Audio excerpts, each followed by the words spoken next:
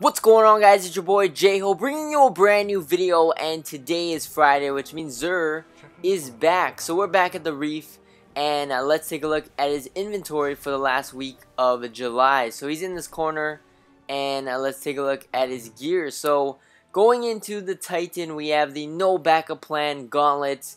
It has full strength on it and increase the duration of force bearer, increased melee attack speed, and increased reload speed with special weapons. Kind of an average exotic, so I'd go ahead and pass on it. Also, the stat roll is kind of on the lower side as well. For the hunter, we have the knucklehead radar. Grenade hits restore melee energy, more super energy from non-guardian kills, and your radar remains visible while aiming primary weapons. So kind of an average exotic as well. I'd go ahead and pass for the other hunter helmets, or even some of the chest pieces for the hunter is a better choice. And then for the warlock, we have the Claws of Ahamkara gauntlets. Gain an additional charge for all warlock charge melees, increase reload speed with special weapons, and increase melee attack speed. Pretty average one as well. I'd say this one is kind of useful in certain scenarios though, so if you want to try it out, it's pretty fun to use as well. Gives you double melee, especially with Sunsinger and even Voidwalker.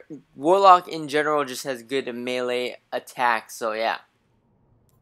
And then for the weapon, we have the Suros Regime Exotic Auto Rifle. So pretty cool auto rifle, one of the best ones in the game. I'd recommend actually picking this up just because after the new patch, auto rifles will be getting a buff once again, and maybe they might become a competitor in the meta once again. So this one is definitely one of the best auto rifles in the game, and hopefully we can ascend it going into year 2 and be able to utilize it once again. The perks on this is the bottom half of each magazine deals bonus damage and has a chance to return health when dealing damage, and also when zoomed, this weapon fires slower and causes additional damage. So really good auto rifle. I'd recommend picking it up just because of that.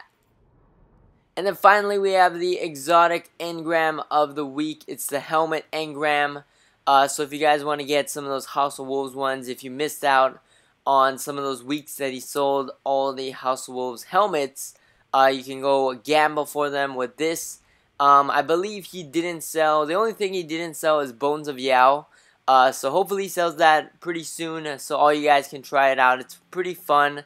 It's not very useful in a lot of game modes, but I'd say it's really fun to utilize and try out. So yeah, so that's about it for this video. Thank you guys for watching. As always, like, comment, subscribe. Stay tuned for more videos, and I'll catch you guys next time. Peace.